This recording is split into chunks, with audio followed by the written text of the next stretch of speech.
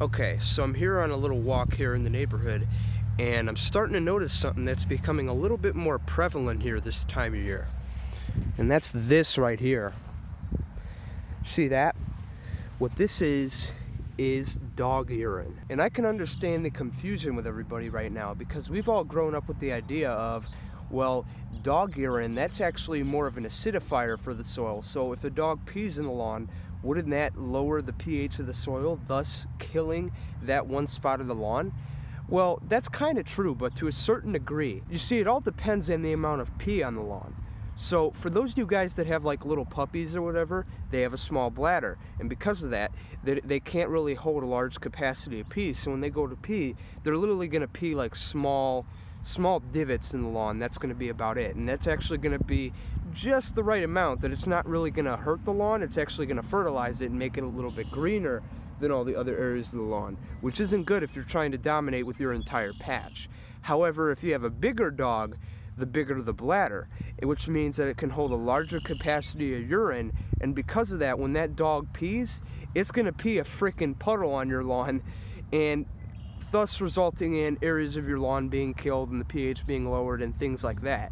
And this is actually pretty similar to the way that synthetic fertilizer works, and why I really don't recommend it in any of my programs. It's very important that you put down just the right amount, because putting down just the right amount means you're going to get the added benefit that comes from the fertilizer. Whereas if you put too much down or you try to push the limits, you're going to end up basically burning or killing your lawn, or whatever that result is.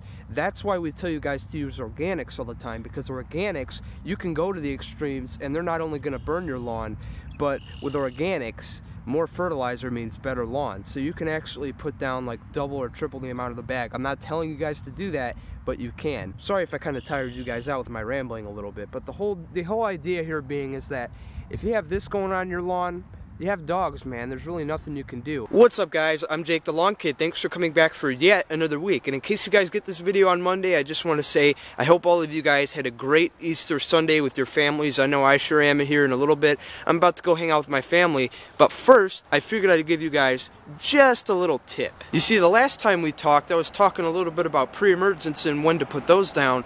And I know one of the main concerns you guys have right now, and one of the biggest barrier to entries, is when to actually start putting pre-emergence down. So I figured I'd dive a little bit deeper into the topic. By the way, sorry about that. We often get cars that drive by here, so I just got to kind of deal with it. So the biggest concern when you're thinking about when to actually apply things to your lawn for the first time after a cold winter is soil temperature. That's right, soil temperature. Not outside air temps, but soil temperatures. And there's 3 different ways that you can actually measure soil temperatures to get an accurate reading. The first method is going to involve you having to drive up to your local nursery and pick up what is called a soil thermometer. Basically what a soil thermometer is it's a little thermometer attached to a little probe that you insert into the soil about 1 inch or 2 deep to get an accurate reading, because that's really all we care about with crabgrass. Because one of the things about crabgrass is we want to get to the shallowest crabgrass first. That's all we care about. So we want to stick the probe in just about 1 inch into the ground, and then within a couple of seconds you will get an accurate reading. There is a more technical way that you can measure your soil temperature, but let me just warn you, it does involve just a little bit of math.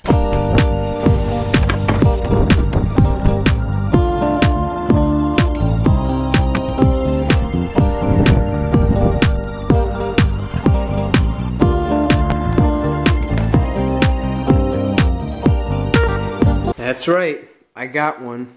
My very own lawn journal. So the first thing we need to figure out are the highs and lows of the past 3 days. 48 plus 37. Find the total.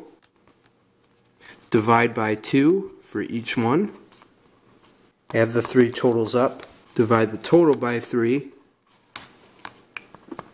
And we get about 41.5 degrees. Of course, it's going to be different depending on your highs and lows, but that's what I got right there, 41.5 degrees. And if I take a look at my greencast, see that, 46 degrees. So about a 5-degree difference. Just remember, this is more of a technical way to do it, but you will be about 5 degrees off. And then the third is going to be what I like to call online soil temperature. In fact, that's exactly what it's called. And this is where I found Greencast soil temperatures. Now keep in mind, Greencast is not a sponsor of the channel. I haven't talked to them at all, so don't worry about that. I'm not trying to make a quick buck here. But anyway, I really like the way that their platform is set up. All you have to do is go to www.greencast.com. I'll leave it in the description below, and I'll also leave it in the eye in the top right corner if you want to check it out. And then comes up this template with a map of your area, and all you have to do is type in your zip code, and it'll give you an accurate reading of your soil temperatures and where they're at right now. Alright guys, in addition to Greencast, here's another one that I thought was pretty cool. This one's actually called GDD Tracker, and it's actually run by Michigan State University here. Again, not a sponsor. I haven't talked to these people or nothing. I just really like the way that it's set up. It's actually pretty cool, and this one will actually show you a little bit more in depth optimum times for putting down crabgrass pre-emergence. It'll also show you a bunch of other things, as you see here. We'll probably talk about those later, but right now we're focused on the crabgrass pre-emergent because that's the most important application out of everything.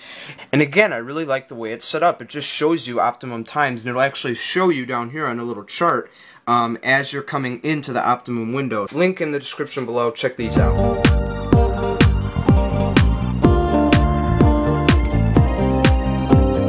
So there you go guys, there's 4 different ways for you to get an accurate reading of your soil temperature. Now stay tuned for next week's video where I talk about crabgrass pre-emergence and how to put those down. With that, I'm Jake the Lawn Kid. Thank you for watching. We'll see you guys next time.